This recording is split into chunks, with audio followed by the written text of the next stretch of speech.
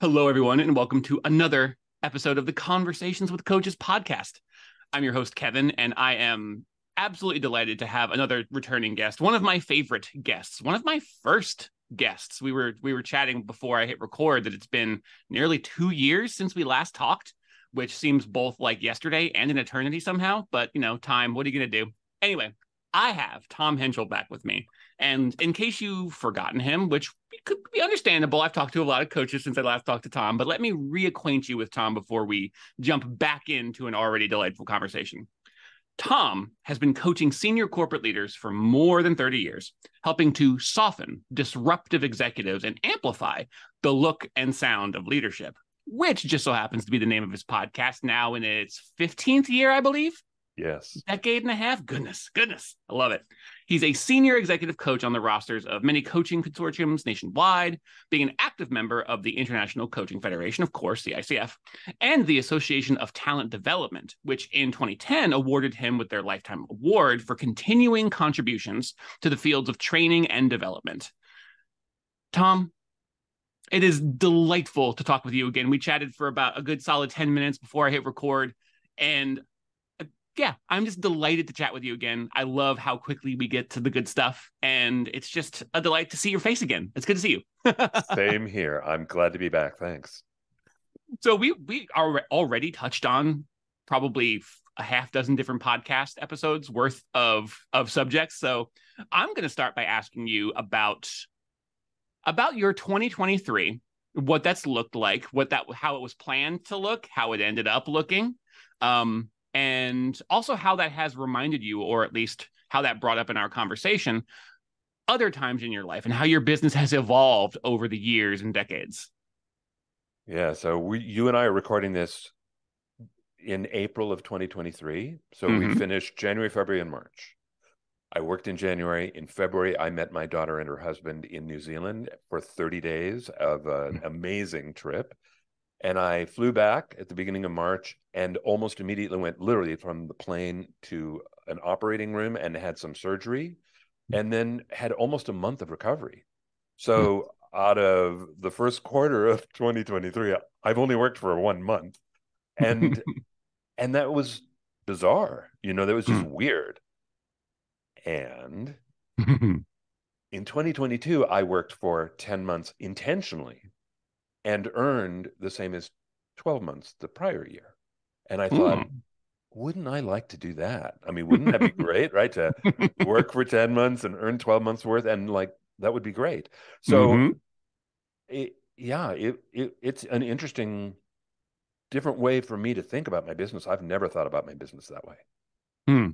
You think about and you say it's your business, and it's one of those things where you really did, you put in the work. And there's a lot of work to it. There's a lot of investment. That I word gets thrown around a lot, and I think appropriately, because you really are putting your time, your energy, really your life's essence into building a business that's going to grow your impact and connect you with other people in the world around you. And there's a lot of work to be had there. And I like ands instead of buts. I like buts just fine, but ands are better. And your business can, and maybe even should, if it's indeed what you want, evolve into something where, I don't have to be here all the time. If I leave for 5 minutes, the lights aren't going to shut down and everything's going to go away in a puff. Your business can evolve to a place where things like, I'm going to take some time, or I'm going to spend some time on some other pursuits, or I'm going to spend some time with family. That can and possibly should happen as your business grows. Well, one of the things that I said to someone recently is look, I'm a coach. My clients don't have emergencies. They don't have to talk to me on the 15th of the month. So to give myself permission last year, to give myself permission to work 10 months was a challenge. I've never taken 30-day vacation before last year. Yeah. And when I did, and the world did not come to an end, I thought maybe I could do this with intention. And so it was a real different reimagining of what was possible. And I'm grateful. I'm grateful that I'm at a place, in my business that it is self-sustaining.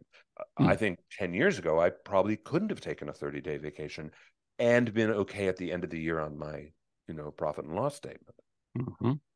And I think you hit on another I word that I think is incredibly important here, and that's intention. Like you took that time with intention. And by doing that, you were able to really understand what it was going to take. What does my business have to look like for it to run without me? Not entirely without you, like still your business, but what does this look like if I can step away for a little while and everything still runs smooth? And at the end of the year, the books look the same as they've always looked or better. And that's intention. Yeah. And listen, when I was raising my girls and, working harder and I wasn't as confident in my earnings that it was going to really be there at the end of the year. I was lucky to take, a 2-week vacation once a year. Yeah. So to take 30 days twice a year, that's quite an evolution for me. And, in many ways that my business will sustain it, but also that I can give myself permission to do it. Mm-hmm. Mm-hmm. There you go. That may be the single hardest hurdle. Obviously, intentionality and structuring your business in such a way that you can be, you're not at the central hub. You're not the hub with all the spokes kind of radiating out from you. There's that, but there's also the giving yourself permission. I'm so glad you mentioned that and brought that up, because that's so challenging for so many of the coaches I get to talk to. And I imagine any entrepreneur or a person who has started or run a business where just you're constantly feeding yourself into the success of this business, the success of this endeavor. You're giving it your all because it matters to you. You care about it. You're passionate about it. Ideally, it's great. You love being this passionate about the things that you do, but that can interfere with, or at least kind of like cause you to lose track of the fact that you give yourself permission to do these things, and to kind of flip the polarity on that and give yourself the permission to step away, as you've been giving yourself the permission to step into for so long over and over again. I think that's something that we don't, well, I think we do. I don't know if we talk enough about that permission structure and how to interact with it as our business grows and evolves and as we grow and evolve. 2 quick thoughts. Number one is my business is old enough now that I could look ahead when I knew I was going to, for example, take my first 30 days off in 2022. And I knew what I had to do to make the business work while I was gone. So I have a team, my podcast went on without me. I don't mean that really, but like I had prepped it. I preloaded it so that that was one way of giving myself permission, was I had to do all the work to get myself out of here. And that was good that I knew my business that well. Another thing, I mentor a lot of other coaches. And one of the things that I'm aware of is coaches are really good at coaching. They're not always good at business. They're not always good at, things that freak them out around marketing or funnels or client management and all that kind of business stuff.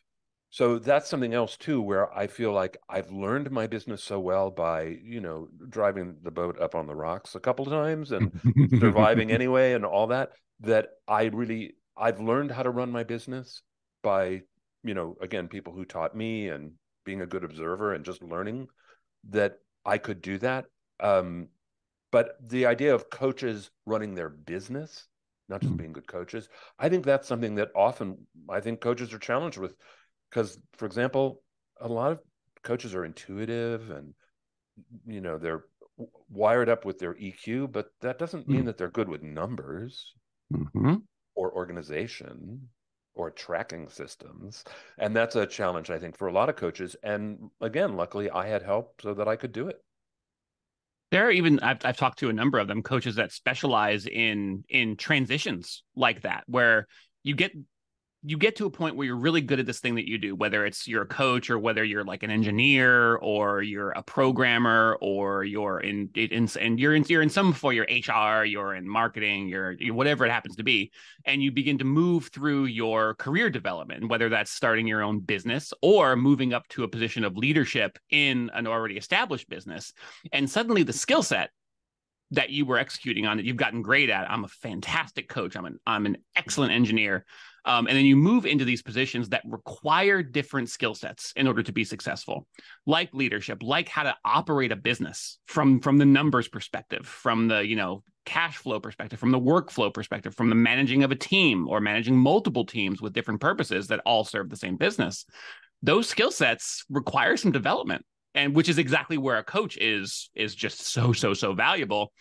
And it can be very difficult to understand that, I've gotten here through the skills I've developed over time. I've become an excellent coach. And now I'm also not only a coach, I'm also running a coaching business, and realizing that that's a different set of responsibilities and requires a different skill set.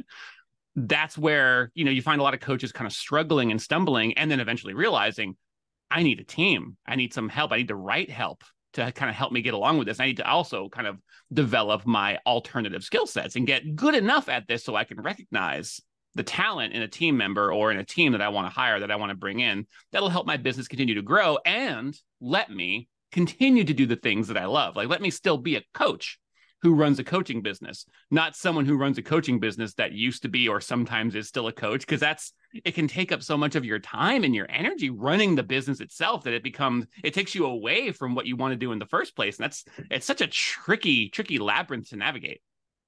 And finding the people who are going to educate you. I find that ICF often is a really great resource for other coaches who, there are certain people, especially the people in the Los Angeles chapter where I'm a member, there are people there who end up on the board who are really good at running their own businesses, and so they can help run the chapter. And they're often very generous around helping people think about systems or sharing, oh, this is the software I use, or, oh, I have a great accountant, or whatever it is. So again, that community of coaches often, look, by nature, we're helpers. We like to help each other too. And that's been a great resource. I've been lucky that way. Yeah, that's something. I mean, ICF, like anybody who's been coaching or is thinking about coaching for very long, the ICF is one of the first things you think of. And many coaches are members of the ICF in some standing, and there are plenty of them that aren't, or who are members of other coaching federations or coaching organizations. And I don't, at least here on this podcast, I don't know if I talk enough about that, the importance of that community, that network of like-minded people who have lived and worked and sweated in the same areas that you have, or in just like, like the Venn diagram barely overlaps, but you're still coaches. And the way the resources you have available when you are a member of something like the ICF, it's just, I mean, just what you mentioned right there is invaluable to a coach who's struggling to navigate those early days or even those middle days of developing their coaching business. And that's just the tip of the iceberg of what an organization like the ICF has to offer, I think. Well, listen, if I can do a little, it's not even self-promotion. I want to offer it up to other coaches, which is bring it on. I have been leading for 6 years now a virtual special interest group about executive coaching. Ooh. And we meet 6 times a year, and there's usually about 40 people on the call. And we get together for 90 minutes, 6 times a year. And it's self-led. We don't have speakers come and talk to us. We talk to each other. And it's been a wonderful community. And more than anything else, that's what it's been. People have found business partners there, but they've found mentors there. They've learned there. All kinds of things have happened in that group just because of that idea of collaborative community and self-learning and self-teaching. It's been great. It's been really great. I'm gonna have to have you send me the link to that if there are openings in that community. I'll make sure that gets into the show notes, because I know there are some executive coaches, plenty of them, that listen to this podcast that might be interested in something like that. Oh yeah, well, and in general, the Los Angeles chapter has become a global leader in offering tons of education, so teleclasses awesome. And special interest groups, and my goodness, I mean, so if people are looking for community and coach education, there's all different kinds. So yeah, sure, I'm happy to send you the link. Yeah, I like the rising tide raising all boats. Let's get it out there now. Absolutely. So there was one thing that you teased me with. You were going to tell me before I hit record that you wanted to kind of either pick my brain on or see what I thought about it. And I told you to stop because I wanted you to surprise me. So I don't know what you're about to ask or what subject you're about to bring up, but I'm going to go ahead and prompt you now. What is that thing that you wanted to maybe talk with me about? Interestingly enough, it's about ICF. Really? Yes. So you got there anyway. So get this. So I've been coaching more than 30 years. ICF is not 30 years old. When I started coaching, ICF didn't exist. There was no certification process. And the group that I actually started coaching with, we were trying to figure out what corporate coaching actually was and how to get our corporate clients to understand it. So we felt like groundbreakers. There were other people doing it at the same time, but it wasn't even called coaching in those days. It was, would you work one-on-one with one of our leaders kind of thing. So I never did an ICF training. Also, ICF started, and it's focused most of the coaches, because I checked them out, most of them in those days were life coaches. So I went in, and they were nice people, but they weren't my people. It wasn't my community. Yeah. And so I never got ICF certified. Hmm. But at a certain point, when ICF's profile here in Los Angeles had changed, I joined the organization. I've become a leader in the organization, and I am not ICF certified. And here's the question that I have that I think is interesting. And I talk about this with my ICF friends all the time, which is the way ICF trains their coaches and the fundamental belief that every client has the answer in him or herself, and that we as coaches are meant to be guides by the side, but we're not supposed to teach, we're not supposed to consult, we're not supposed to do training. I get that, but it doesn't work in executive coaching. Does not work in executive coaching. In executive coaching, first off, I'm given a bunch of money, but I'm given a set of goals, like take this person from point A and get them to point D in 6 months. Go. And we're going to measure you. And it's like, there's a part of me that goes, if they could have figured it out on their own, they probably would have. These are smart men and women, right, at a pretty senior level. They're going to need, at some point, they're going to need some consulting, training, models. They're going to need something that ICF would listen to that session and say, that is not good. And so I think it's an interesting tension for executive coaches around how you get trained in ICF and what actually works with your clients to keep the corporate contract working. And I think it's an interesting problem. I do. And I like you using the word tension to identify it, because tension is not inherently good or bad. Tension is actually how a lot of things get done sometimes. So I think identifying that it's tension and then talking about it and thinking about it and having discussions about it before assigning anything like good or bad, or yes, it's coaching, or no, it's not coaching. I think that's important, because I think that's a very, very good and very important area to explore as I'm thinking about it, because, I end up talking sort of in adjacent areas on this subject quite a bit, especially with executive coaches, but with a lot of other coaches too, because there tends to be a sort of hybridization or combination that a lot of coaches use, where they have like structures and blueprints and systems that they can run that will get you from point A to point B or C or D, depending on what your goals are, like, exit planning strategy, or, just business building systems. And it's through a coaching, within a coaching structure. And so there's a provided structure that really it's a little bit more than guidance. It's sort of a roadmap. And it's hybridized with the coach being the guide on the journey and also providing the map, so to speak. I'm kind of butchering this analogy here. And I encounter that quite a bit. And I think we are in an interesting time because of how coaching has exploded and is still evolving, to where coaches do some consulting. Most coaches do, or they occasionally they will insert something that's a little bit more tangible, especially in the corporate environment where data analytics, results driven, very hard timelines are more the norm.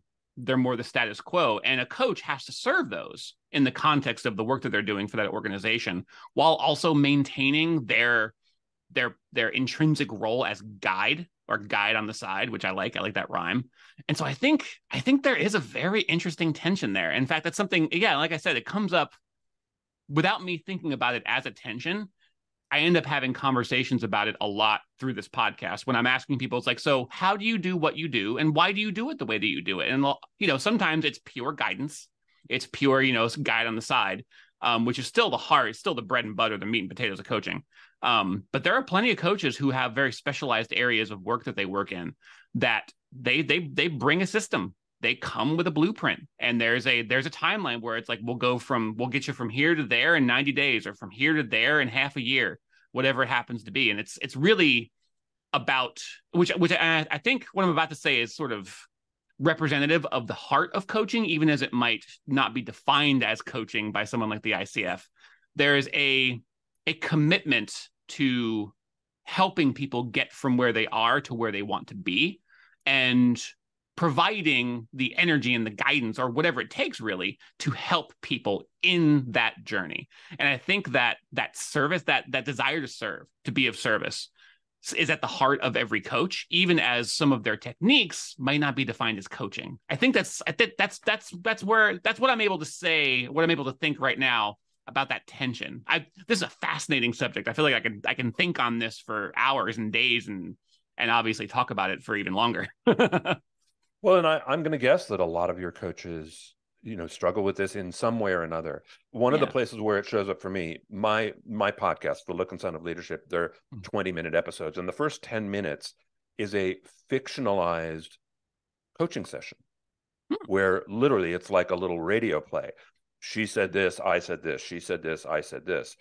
And a lot of times coaches will reach out to me and go, oh, I've learned so much listening to you. And I think, oh my God, I hope not, because I would never coach like that, because, it's 10 minutes and it's got to be, it's not always great coaching. It's a good story and a nice little piece of drama, but there's a lesson in it. And I'm trying to teach something to the listeners. And I hope people aren't taking that as like a good coaching practice, because there is so much teaching in it. And I do a lot less teaching now than I used to. I ask a lot more questions now than I used to. And that's the ICF influence on me. But I still am aware. I just did it the other day with somebody where I said, look, I have to take off my coaching hat for a second. I'm going to put my consulting hat on. There's something I think you would benefit from knowing. And she was like, oh, good, teach me. And she made me do it twice. She was like, I really want to get this. This is fantastic. And I was teaching, and I just thought, if some ICF auditor were listening to me, they would kick me out. And I just think it's all just fascinating. It really is. And it's like, I was going to say I'm of two minds about this, but it is still the same mind, because on the one hand, I find that the rigor of defining what coaching is, I think it's important to have a lot of attention and some eyes on that, and to have some standardization. I think that really helps not just legitimize, but also grow coaching, not only as a business, but also just as something that people are aware of that has value in their personal and professional development. And I get a little concerned when the letter of the law begins to supersede the spirit of the law, so to speak. Yes, and I am aware that a lot of people who want to be helpers, like people who want to be therapists, often come with their own wounds. And if those wounds aren't addressed, and if you aren't trained how to keep your wounds out of the room, you often can hurt other people, although your intentions are good. And I have met those people at ICF where they're clearly very junior and they cannot get out of their own way yet. And they're not quite ready to be coaches. And that's where I go, ICF training is fantastic, because they're going to help people with a bunch of tools that say, it's not about you. This is not about you, and stay out of it. And I think there are a lot of people who they were whatever they were in their prior life, and they now want to be a coach. They need that training. And so I think it's great. I want to be clear. I'm not bashing ICF. I think I just think this is a really interesting problem for coaches to grapple with. Yeah, very much so. And it's funny, as you were talking, I was thinking about how it's almost like it feels almost like an intrinsic struggle, because your journey begins, or at least your coaching journey begins with, I want to help. And then by learning how to coach, you learn how to remove the I, that's far easier said than done. That's the work of a lifetime, quite frankly. Agreed. Yes, agreed. But it does start with, I want to help. And then you get help removing the I from the equation and being of service. This is a meaty subject. I like this a lot, because this is something I don't get to talk about enough. I'm so glad I made you hold it in reserve, because I was like, ooh, this is great. This is one of the core questions of coaching, I feel like, as a model for human development. Anyway, oh man, okay, I got to get you out of here. I just looked up at the Zoom clock, because you fascinated, you titillated my mind and my heart and my spirit, and now I'm looking at the time and I'm like, I lost track of you. So thank you for being on the show again. If it wasn't already certain, it's more than certain now. I'm going to be having you back on again probably this summer, because these kinds of conversations, I feel like, are a demonstration sort of like, a not quite to scale model of what coaching conversations could be like, or exploratory conversations could be like. That's one thing I wanted to mention too, when you were talking about sometimes you go through those little 10-minute quote unquote fictional coaching sessions, and how it's like you have to be careful not to ever confuse the model for the journey itself, or the map for the journey itself. The map is the map because it's meant to be small and it's meant to be a guide, and you can have topography on it, and you can see on the map where the hill goes up and the hill goes down. That's not the path. That's the map. And so you have to you never lose sight of that. I like thinking about that. But that's something we can talk about more and explore more next time. I'm so like, I so don't want to let you go because I'm so enjoying this conversation. But before I let you go, which I'm going to do, I promise, where can people find out more about you? Where can people connect with you, learn more about the podcast, learn more about your business, start a conversation? Where should I send people? I run a company called Essential Communications, and our website is essentialcom with 2Ms.com. Easy peasy. I love it. Show notes, obviously. And then also I'll remind you, don't forget to send me that link to that executive coaching community meeting, because I would love to help more people find that. Yes, and I would welcome them being there. So thanks. Tom, I'm just gonna say it one more time. Thank you. I'm filled with gratitude and also lots of interesting thoughts. I'm gonna have to journal on and think on for a while and talk about with you again and with other coaches too. Now I'm gonna start bringing this up. All right. Well, I look forward to it. Thank you. Excellent. Thank you. It's great to be with you again. And to the audience listening, I hope you enjoyed this conversation. I certainly did. If you enjoyed it half as much as I did, then you're having a great day. So thank you for being here. Thank you for listening. And we will talk to you again very soon.